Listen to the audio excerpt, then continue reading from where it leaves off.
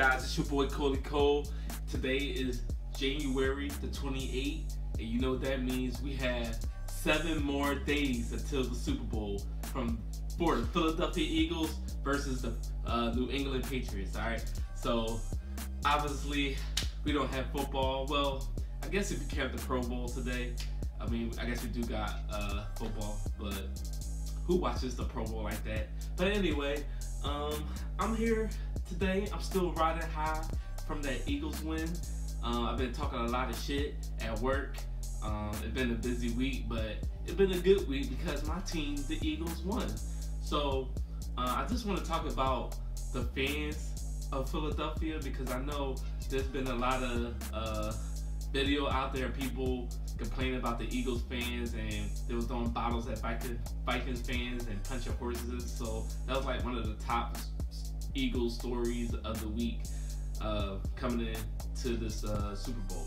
So first off, I want to say I don't condone violence, but people know that Philadelphia fans can be rowdy. Now, although I'm not that type of person to be throwing bottles and punching horses, which that was really idiotic of that dude for hitting that horse and got his ass whipped by the police.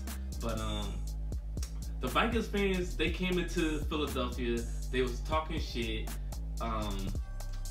They had a pep rally at the art museum, which is fine and all, but then when you go there and you dressing up the Rocky statue, which is an iconic figure in Philadelphia, even though it's fictional, dressing them up all in purple gear, well, purple towel and a yellow, well, I think it was a yellow towel and purple too, whatever. I forgot the colors, but you're gonna have problems, Vikings fans.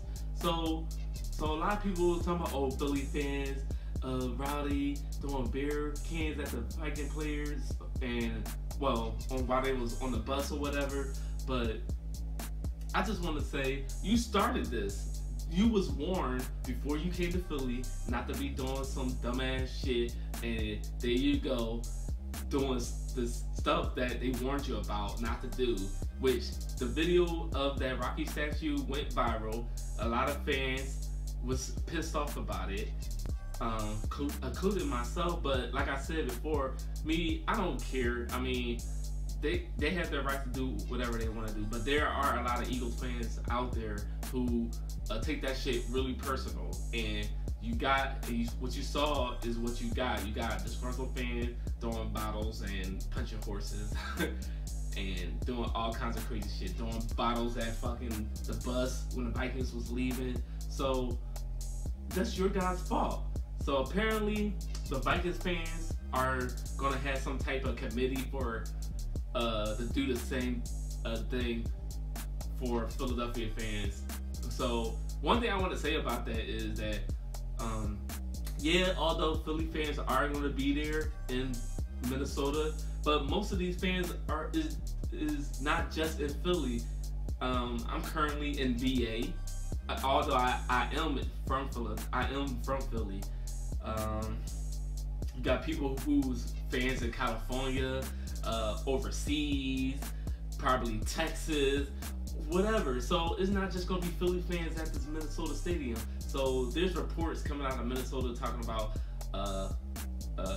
Eagles fans trying to make reservations, and they're denying their reservations because they're fans. So because of what happened in Philly last week. So I just it is what it is. I mean, like I said, I don't condone the violence, but you guys, Minnesota Vikings fans, was warned. So that's all I gotta say about that.